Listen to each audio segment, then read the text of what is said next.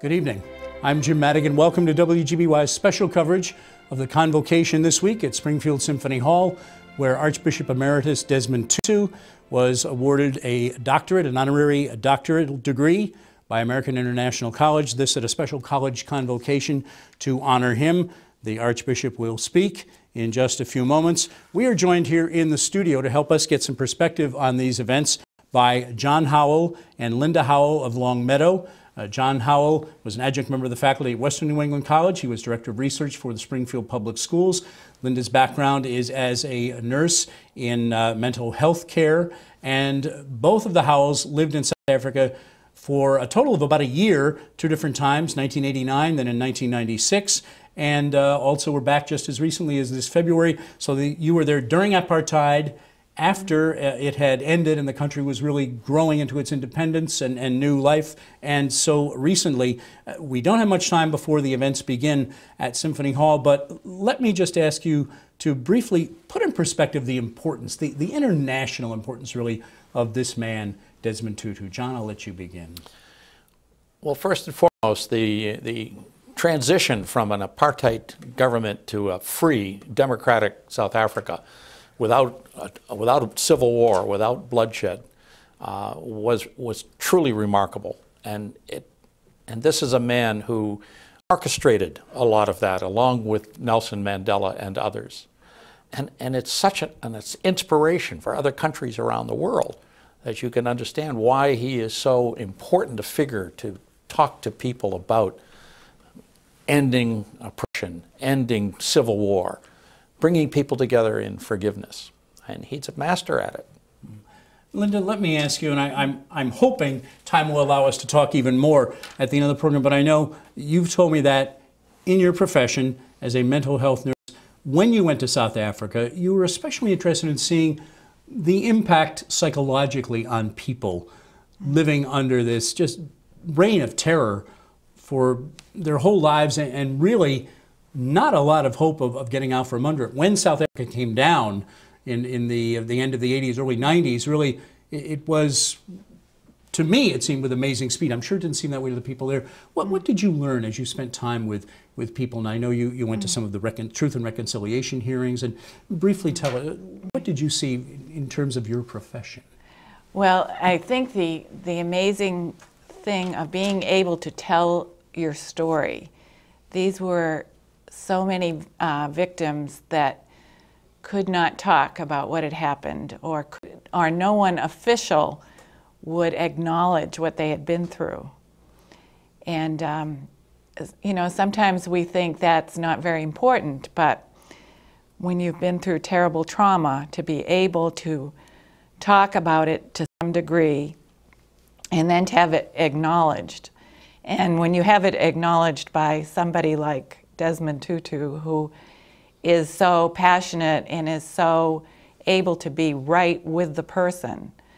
I mean, he has many responsibilities all over the world, but he is right there with that person going through that traumatic experience. Mm-hmm. So, and the Truth Commission prepared people to testify. They had counselors on staff. They did counseling after they spoke and testified. So there was a lot of ongoing counseling for these people. And John, just a couple of minutes now before we will go to the events at Symphony Hall. But let me ask you, the thing that again strikes me, you were there in 1989 as apartheid really was starting to crumble. A year later, Nelson Mandela is out of jail. You mentioned to me a minute ago, and you've only got about a minute and a half to talk about this, and you could take probably hours. You and Linda went to Robben Island, the place off the coast, where Nelson Mandela was held for 27 years. Talk about that for just a moment, what that was like. It was very emotional to be able to visit the place that incarcerated Nelson Mandela and others of that era. Political prisoners that were simply shut away because of the violence of the apartheid regime maintaining itself. All of the guides on the island were former inmates who had their own stories to tell about what it was like to live in that kind of isolation. it was very moving, and we're very glad we did it. And I know it's long been thought that the only reason Archbishop Tutu was not in prison was because he did have the Peace Prize. He was arrested once briefly, I think in 1980, but released. The moral power of the world really was behind him in so many ways. That's right, that's right. And of course the power of the church as well. He was the Archbishop of Cape Town and well respected around the country, and for them to accuse him of some sort of atrocities would be ridiculous. And so he was maintained as the voice of the anti-apartheid movement. Well, again, John and Linda Howell, we thank you for being here with us. Stand by because we'll be talking more. It is time now to go to Symphony Hall where the convocation is underway, and we will soon hear the address by Archbishop Emeritus Desmond Tutu. I'd like to ask Peter Bittel, accompanied by AIC Trustee Dr. Alan Ingram, to proceed to the podium for the conferring of Dr. Bittel's honorary degree by Vince Maniaci, President of American International College.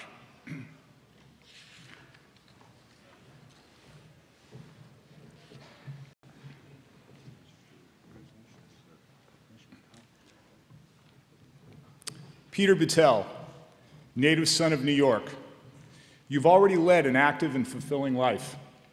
You've been a clinician, educator, entrepreneur, and humanitarian. Your education in the real world was enhanced by your father, who was a police officer, and from your own experiences as a cab driver in New York City. Your more formal education came from your history degree from St. Francis University and your master's in communication disorders and a doctorate in organizational development, both from the University of Massachusetts. You have had more than 35 years of clinical and executive leadership experience in the areas of special education, rehabilitation, and developmental disabilities. You've been a teacher on the primary, secondary, undergraduate, and graduate levels. As the co-founder and chief executive officer of the Futures HealthCore, you operate a healthcare staffing and management company that provides clinical intervention, caseload and staffing analysis, clinical consultation, and systems analysis to over 30,000 people in 8 states. Your company is founded on the values of respect for individuals, collegiality among clinicians, and the performance of authentic work. Not one to rest on your accomplishments and one willing to give back, you co-founded, along with Harold Robles, the Medical Knowledge Institute, a nonprofit foundation committed to promoting healthcare education and training as a human right around the world. Through the combined efforts of you and Harold Robles, your work with MKI earned a nomination for the prestigious Bill and Melinda Gates Global Health Award. You've been a long-term advocate for people living with challenged conditions and have served on several nonprofit boards, including the Board of Trustees at American International College. Now, by virtue of the authority vested in me by the Board of Trustees of American International College, I hereby confer upon you the degree of Doctor of Education, honoris causa, with all the rights, honors, and privileges pertaining thereunto.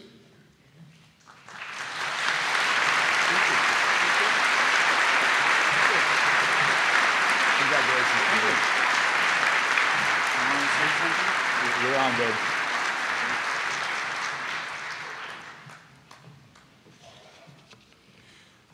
This is a very humbling moment. It's certainly humbling to be recognized by your community. It's extraordinarily humbling to be on the same stage with the man who will be speaking today. It's humbling to be in the same world with the man who's speaking today. You know, as has been said, when God gets around to you, he doesn't look for diplomas or degrees or awards or medals. He looks for scars.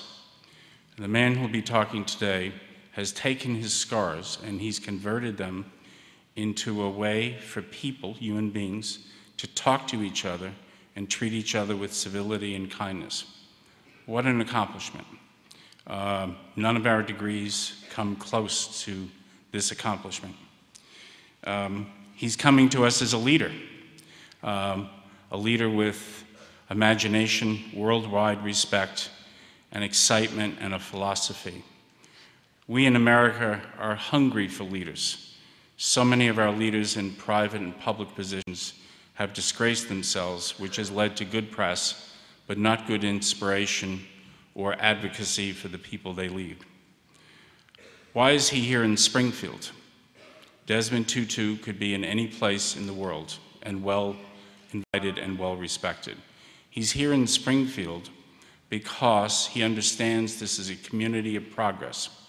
We're going to talk today about two community organizations, the American International College and the Medical Knowledge Institute. There are many community organizations in Springfield that are vibrant and exciting and alive. This is just two that we're talking about. And we'll talk about AIC first. As you know, this is the 125th year of AIC, and the mission to transform lives is as real today as it was 125 years ago. This is a very unusual place. It's a pearl. We believe that 95% of the students at AIC receive financial aid. More than 60% of the students at AIC come from families where the parents have never gone to college. AIC truly finds a voice for the voiceless. The success of AIC is noted by many of the people sitting on the stage, both trustees and faculty who have come from AIC and have taken advantage of an opportunity given to them that is a rare opportunity. Many other places would not have opened up their doors to some of these students. And the students do so remarkably well because of the ladies and gentlemen sitting on the stage, the faculty, who hold these students and support them and get them through their programs. This is an extraordinary faculty, an extraordinary place with a lot of hard work attached to it. The Medical Knowledge Institute, I'll clap to that.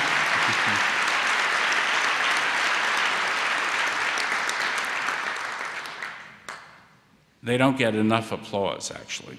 The Medical Knowledge Institute is also a program to find the voice for the voiceless. It is currently supporting almost 30,000 people in South Africa by education through prevention of curable disease.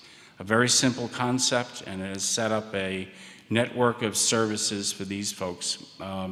And Desmond Tutu has been a leader and a visionary, and the founder of the UL jewelry that is outside in the lobby for sale. This is jewelry made by the South African women, the only employed people in the organization. This is an extraordinary fine organization. Both these organizations offer us an awful lot. They also offer us the lesson that we should have learned from Winston Churchill. And the lesson is, we live by what we get. We have a life by what we give. The people on this stage are people who give. Many of the people in the audience are people who give in the organizations that they work in. That's a big difference in the world that we live in. The college motto standing behind me is translated as, "After darkness, light." A few weeks ago, in an interview in the New York Times, Desmond Tutu was asked about his view of the world. And he said he's not optimistic. He wouldn't describe himself that way. Optimism is a lightweight word that has no depth to it. The word to use is hope. Hope is much deeper. Hope is able to see that there is light despite the darkness. And today, with you, I hope that we hope towards a much better world. Archbishop, there are so many people here, including myself, who are deeply thankful for you to visit our humble place in Springfield.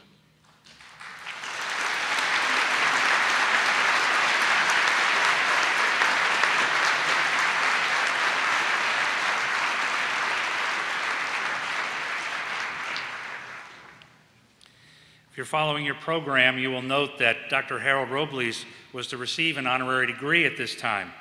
Unfortunately, due to the volcano in Iceland, Dr. Harold Robles was unable to join us. So he will be receiving his honorary degree at our May commencement.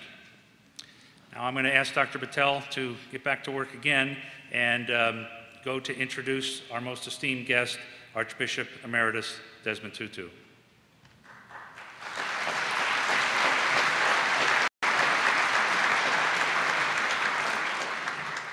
I have been impersonating people for years, and I guess this time I get to really do it. My colleague, Harold Robles, is a world traveler. He founded the Medical Knowledge Institute.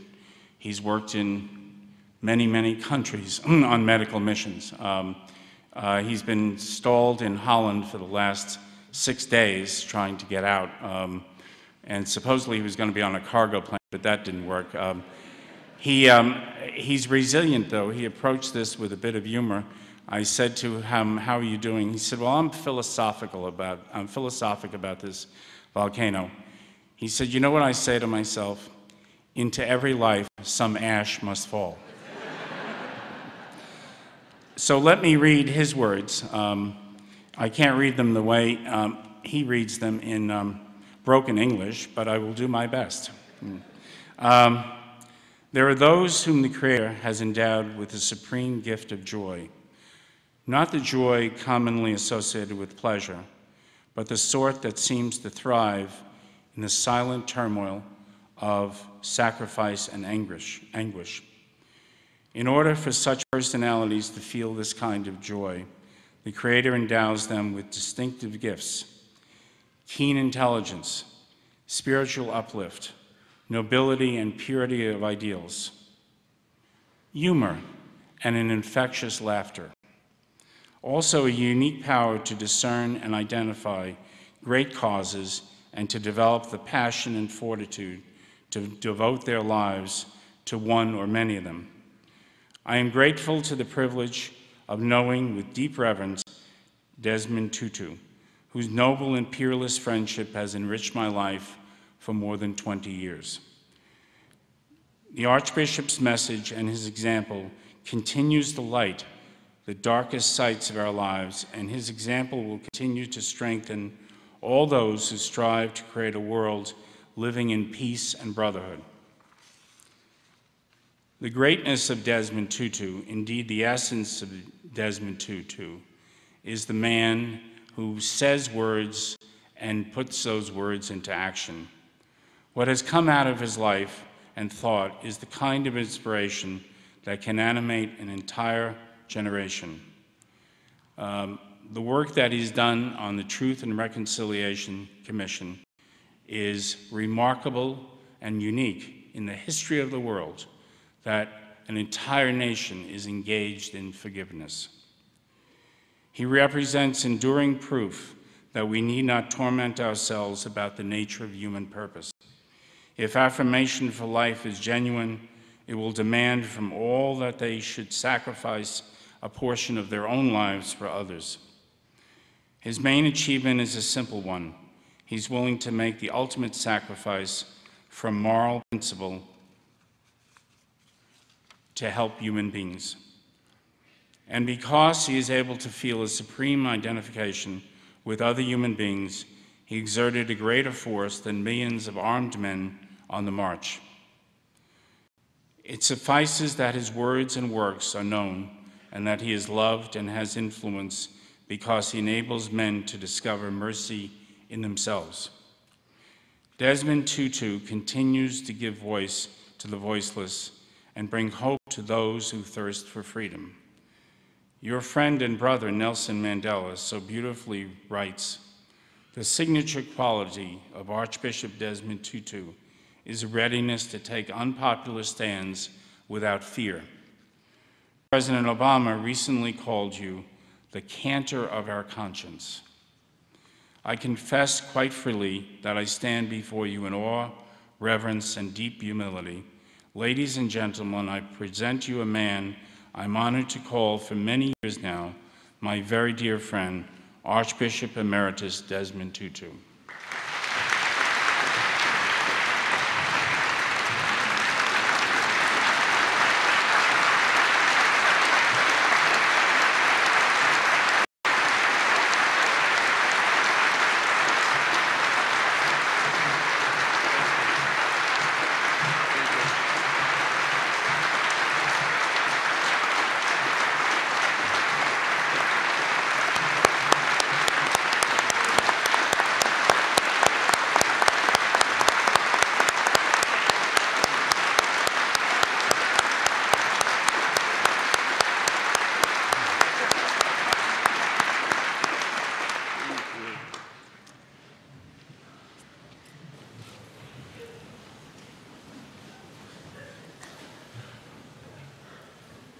Now, by virtue of the authority vested in me by the Board of Trustees of American International College, I hereby confer upon you the degree of Doctor of Education, honoris causa, with all the rights, honors, and privileges pertaining thereunto.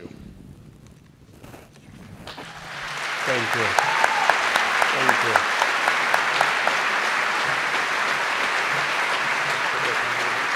Thank you.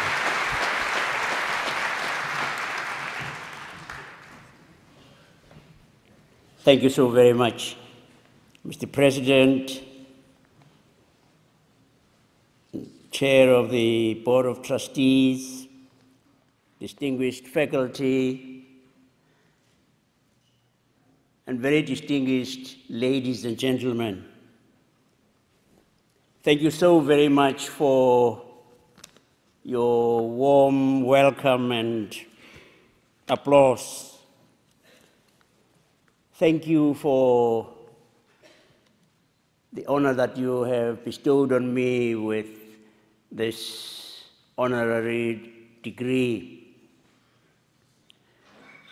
I have usually said when I receive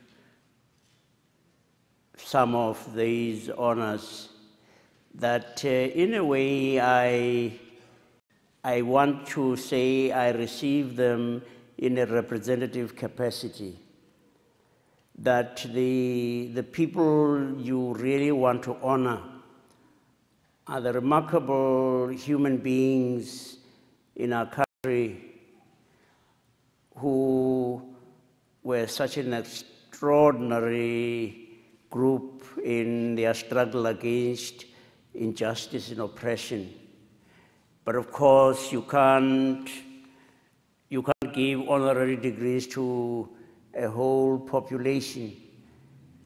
So you choose, yes, some. And, you know, you have to say, if you are a leader,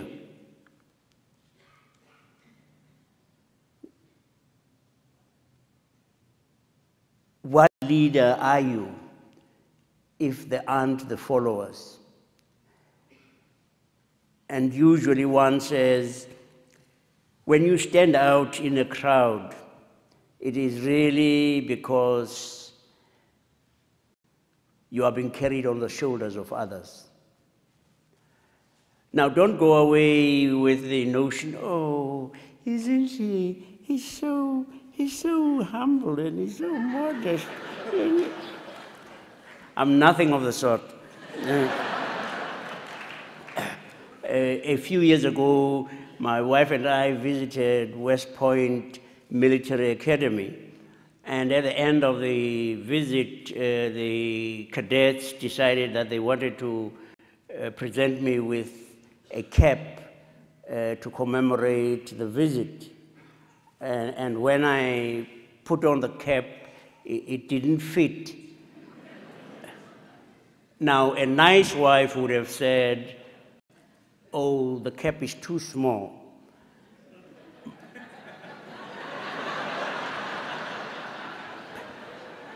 My wife,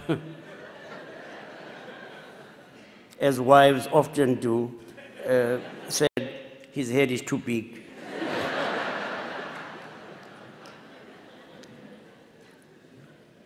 But I am truly honored to be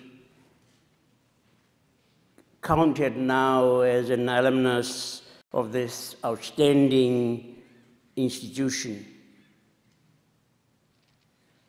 At a time when this college establishes a relationship with another remarkable body, the Medical Knowledge Institute.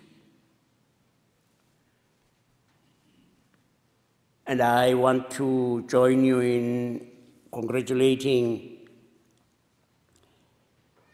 two members of the MKI whom you have honored, one in this convocation and the other later because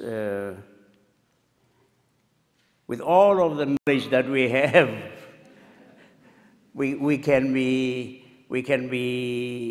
put out of our stride so easily by nature. And sometime maybe it is that we're being told you need to be just a tiny bit more humble.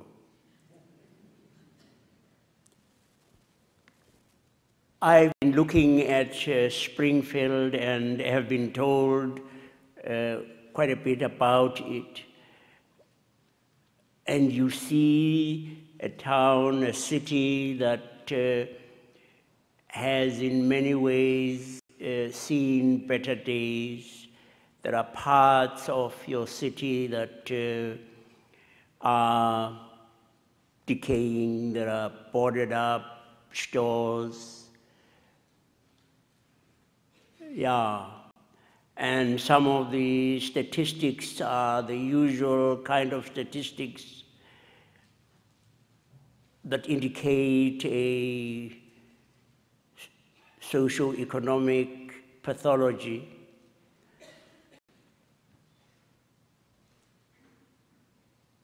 I was told that 1 in 4 children here go to bed hungry.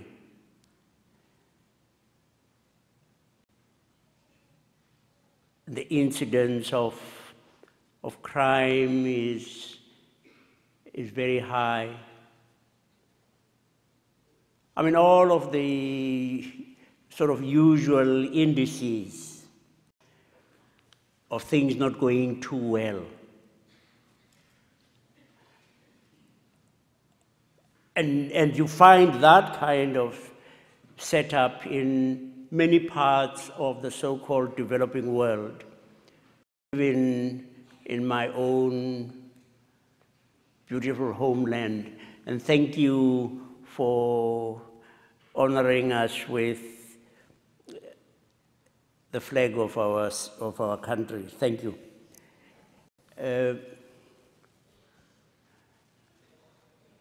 And I've said how quite amazing it is that an institution such as the AIC should want to remain here. And I thought that a wonderful image would be to think of these two institutions, the American International College and the Medical Knowledge Institute, as oases. Oases. As you know, an oasis occurs in circumstances where there is devastation, very little grows, and the oasis provides water that can be used to sustain people, sustain travelers as they go past in the arid desert. MKI goes to South Africa, and we have, after 16 years of freedom, far too many instances of poverty. The levels of poverty in our country, in many parts, are quite unacceptable. Crime, violent crime, yeah, there's far too much of it. And life can be very insecure. And we've got the highest incidence of HIV and AIDS in the world. About 1,000 people die a day.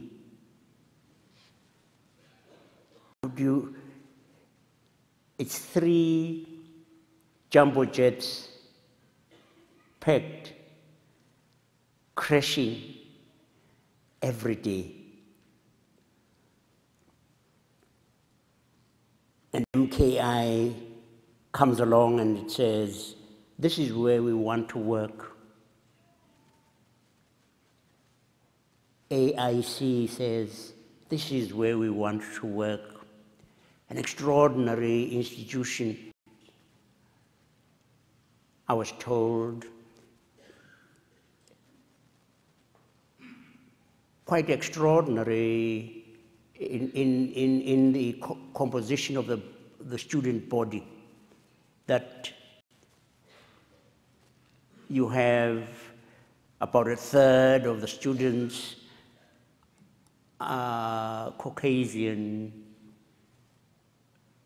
Americans, 1/3 are African Americans, and 1/3 are international students. And lo and behold, it is a community that has gelled. The kind of things that you would have expected from such a diverse community don't happen. Race is in a way, the irrelevance that it should be. And so, may I salute you. You are fantastic.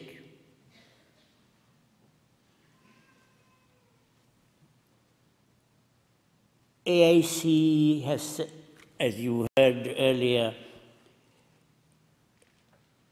it's accepted students who in other places would not be granted the opportunity. 60% are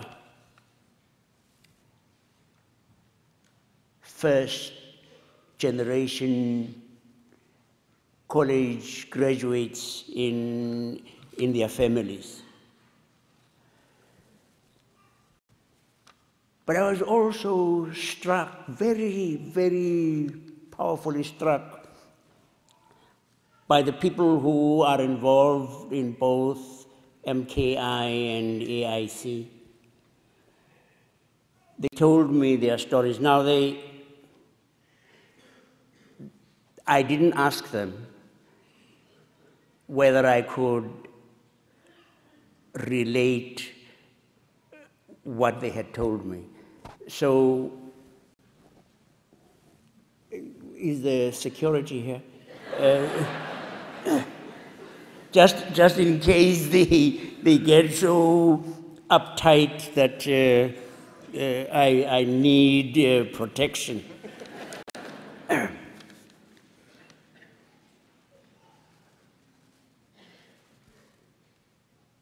You heard about the fact that my fellow honoree was a cab driver. The president of this institution was himself a cab driver to put himself through college. The chair of the trustees came to this country when he was 6 from Italy and worked himself through college. He has been a member of the Board of Trustees for a very long time, is an alumnus of this college and the first former student of AIC to become chair of the board, and I think you deserve a clap.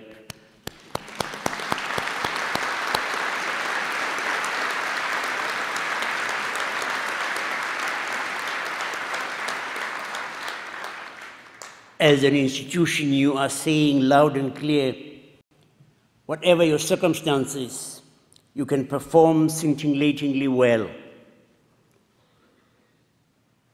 You can and you do reach the students for the stars. And you do prove that only the sky is the limit.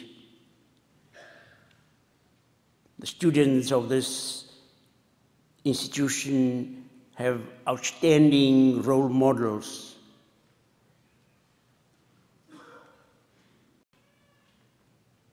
And it is equally the same with those who are part of MKI. People who could make a pretty packet at home, but have had this passion to go to Africa. And I reminded them that, in fact, of course, according to the findings of archaeology, we are all Africans.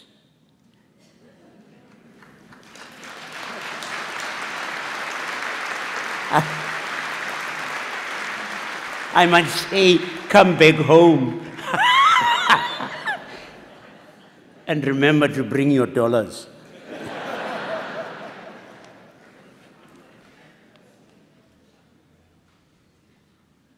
I should sit down because this is what I've said from my heart. To thank you for your commitment. To thank you for making God smile. I've sometimes said I'm glad I'm not God. But can you imagine what God must feel like when God looks at Darfur? God looks at Burma.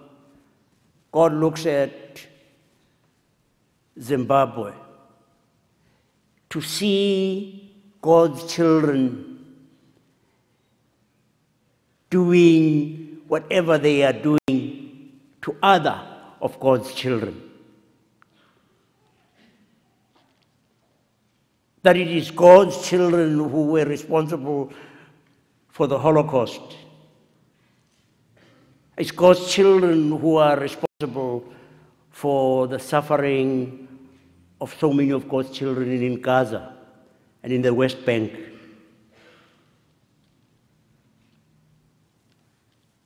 And you imagine God saying, whatever got into me to create that lot.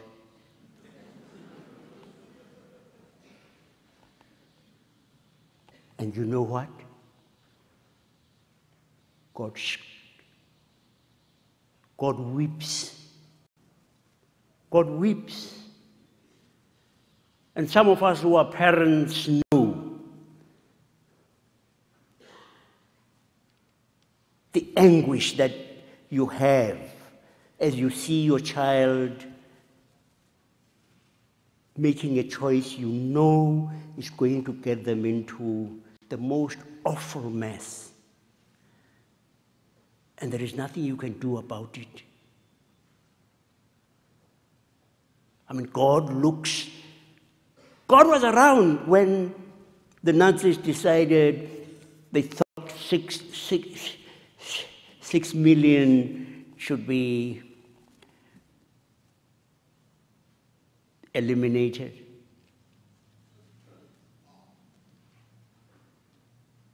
And God, in a sense, this omnipotent one became impotent. God couldn't, without canceling out the gift that God had given of free will, God could not intervene. And it's the same, I mean, why are they doing what they're doing in Zimbabwe? And I mean, if you were saying, no, it's only white people who do that kind of thing to black people, you've realized it can't be.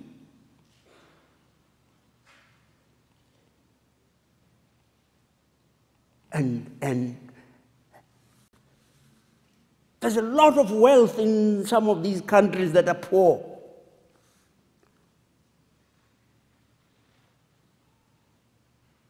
But all of those corrupt, unaccountable leaders screw the people.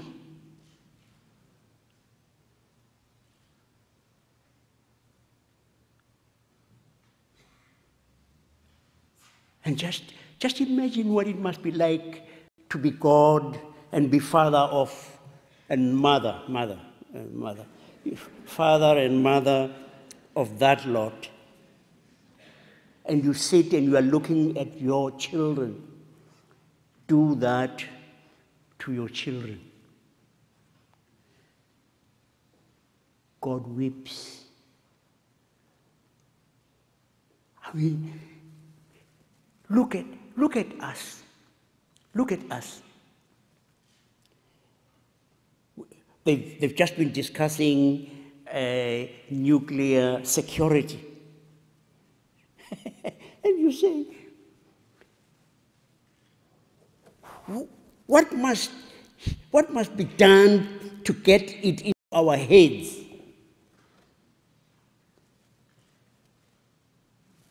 Just look at the amount of money we spend on budgets of death and destruction. And we know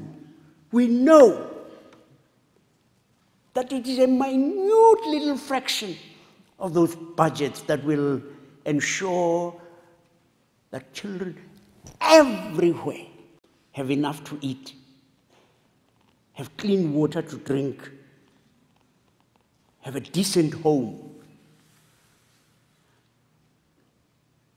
have adequate health care and education, everything.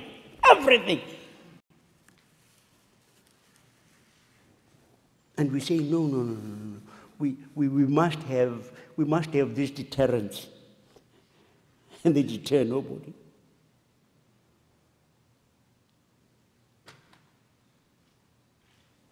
This is not what I was going to be saying. But it is to say, yes, God weeps and wonders whether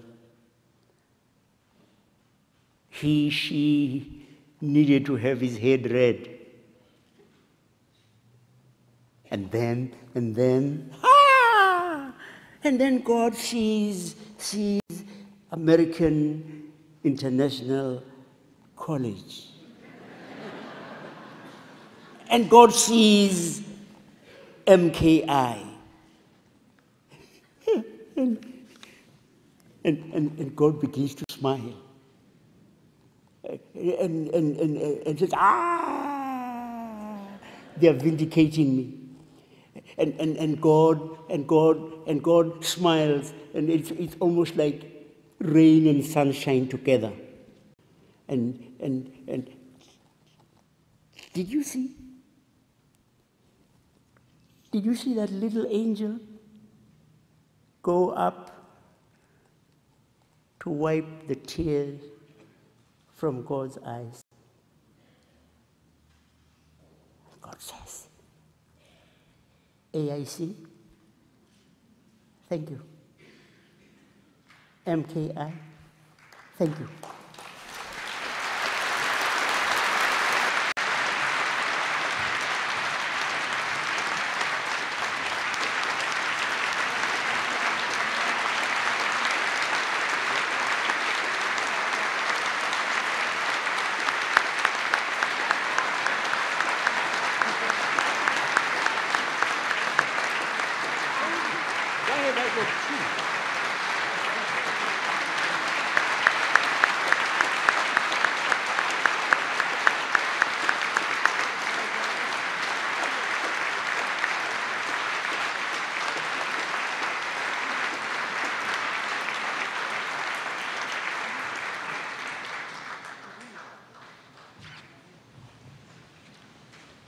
Archbishop Tutu, thank you so much for that important and truly inspirational message. We couldn't have asked for a more fitting and stirring address to initiate this important lecture series named in your honor. At this time, we're going to have another short little deviation from our program, and I'm going to ask the Mayor of Springfield, Dominic Sarno, to come up, who would like to make a presentation on behalf of the City of Springfield. Mayor Sarno. Thank you.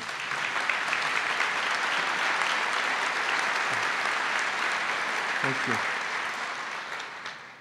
To President Vince Miniacci, to Board of Trustees Chairman Frank Colacino, thank you for again to continue putting international into American International.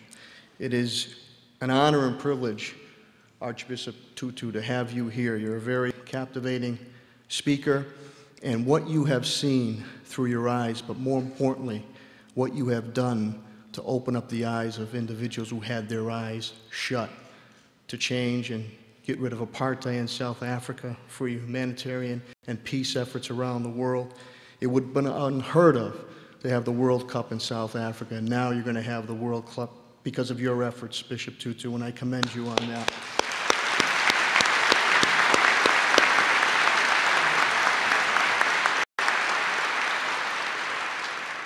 Archbishop, I know it's not the Nobel Peace Prize Award, but we do want to offer you a heartfelt appreciation and thanks and the key to the city. God bless you and God bless your family.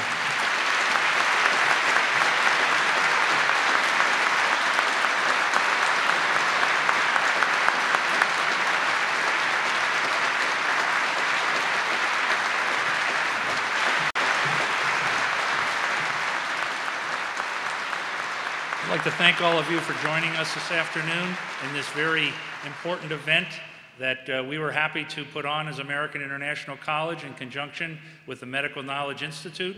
At this point, I would just ask that you please remain in your seats until the stage party has exited the hall. Thank you very much and have a good evening.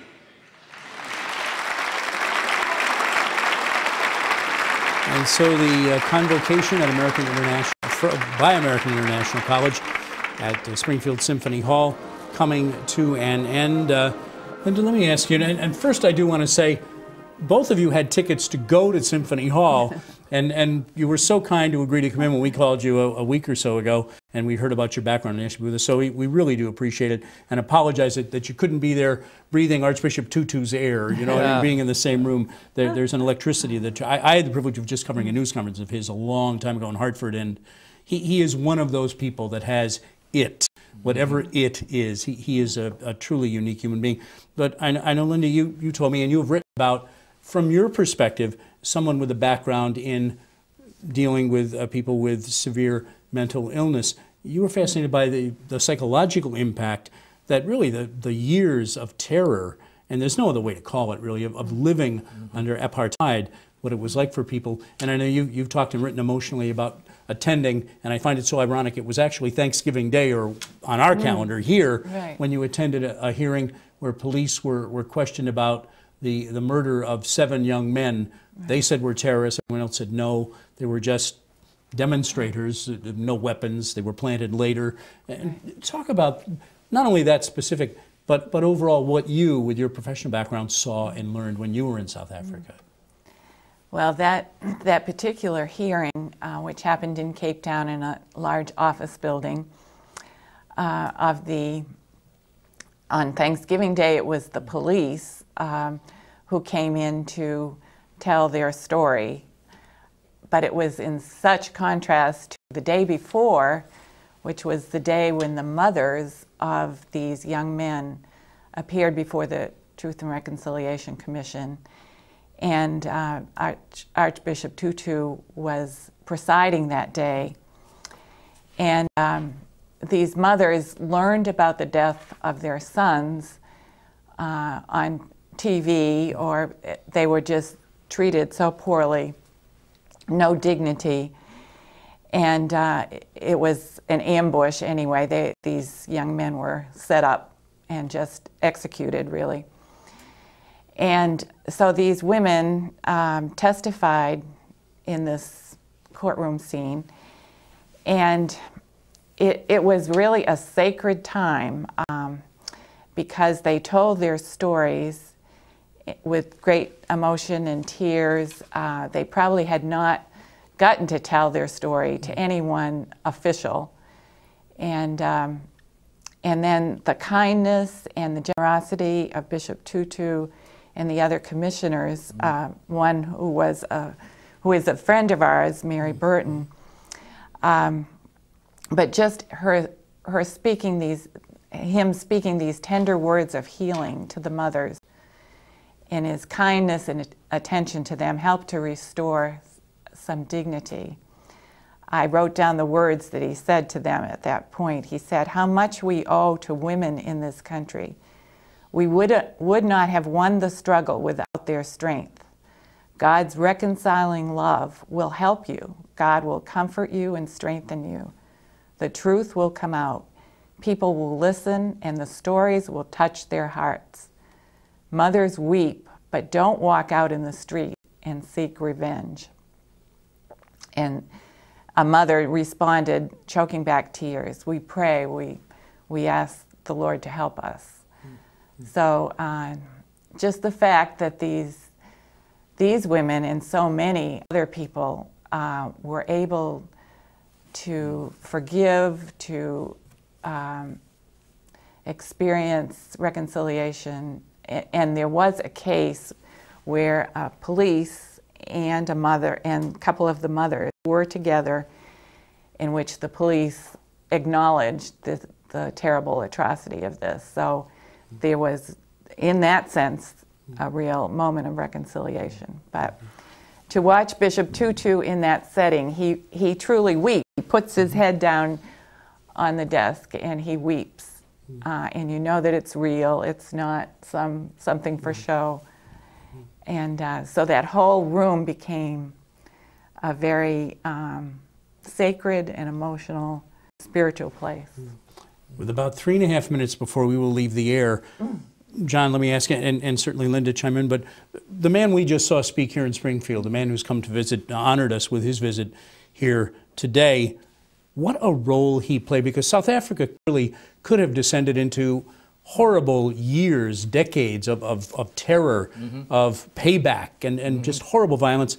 This man was one of the, along with Nelson Mandela and many people with him, but one of the real key figures in preventing that from happening. Absolutely, absolutely.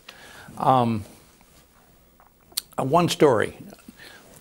Linda and I had the opportunity to go to a rally, shall we call it, in a church, and there were a lot of emotional speeches at the church. And when the rally was over and we looked outside, the church was totally surrounded by police, and like they're going to throw us all into prison somewhere. And out of church comes the Archbishop, and he talks to the head of the police, and he says, you know, this is a peaceful demonstration where we mean, and just the force of his personality changed that whole atmosphere from one of fear and anxiety to one of, well, I mean, he managed to once again calm the waters, and that personality just existed all the time. And he's just wonderful to watch. It really, it's the definition of moral authority, isn't it? When yes, someone, yes, and he's a physically tiny man.